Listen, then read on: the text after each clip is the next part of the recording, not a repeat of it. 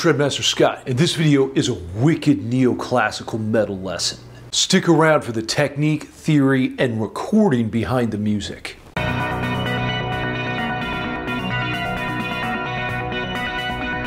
Don't forget to subscribe for more insanely awesome content, or else I'll pull your hair out and eat your parents. Neoclassical music is essentially the combination of classical period technique and harmony with modern music elements. In this case, metal. The Swede for speed Yngwie Malmsteen is probably best known for this hybrid style. So let's have a look at the technique in this wicked neoclassical metal etude.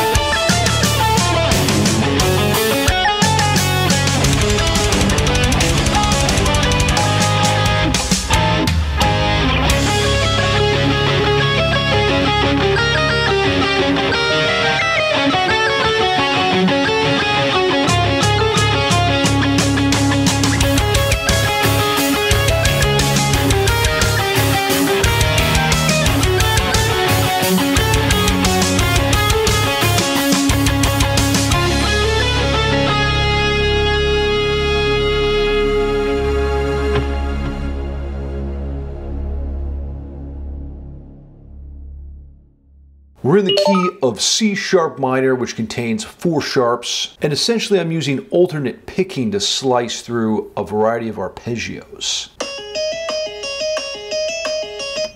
So that's the first form, outlining a C sharp minor 9 chord. And a common thing to do in neoclassical music is to use sequences, and that's exactly what I do in bar 2. I go up a half step and play a Neapolitan chord using the same shape. Next, we move to the 5 chord in the key of C sharp minor, which is G sharp 7.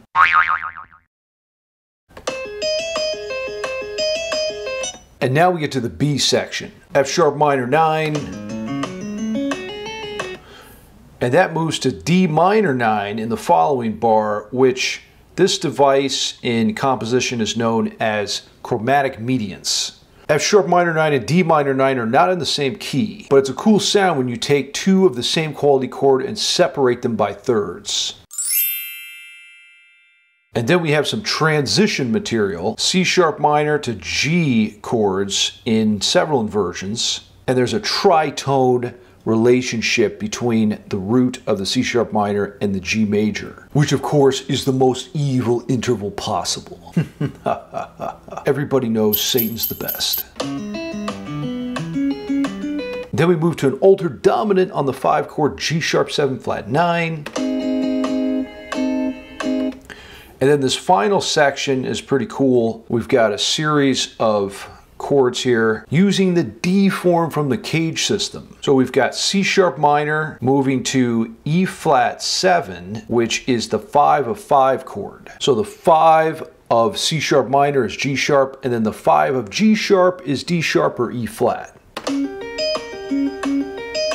Then we're moving to the 4 chord F sharp minor, and then we're going to like a C sharp major with a sharp 5 sound, which is a Picardy third. Normally we'd expect the 1 chord to be minor, but in this case it turns into major. Gay straight, gay straight. Okay, we're here in Logic Pro. Let's have a look at the recording process.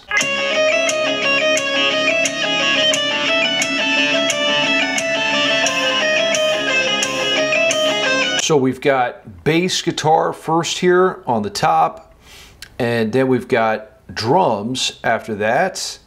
I've got a piano doubling what I'm playing on guitar, which is very neoclassical. Then we've got a pad here, which is cool for like a low end pedal tone.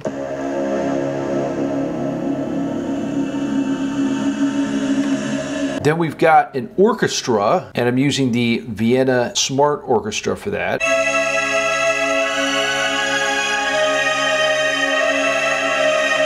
I've only got one guitar track here, and that is panned up the center, and that's the lead line.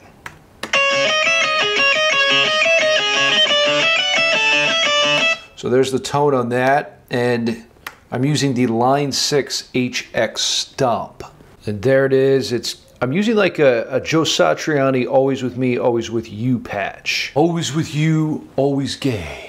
If you'd like the tab for this lesson, you can get it in the description below. If you'd like to see more content like this, pummel that subscribe button. And until next time, shred till you're dead.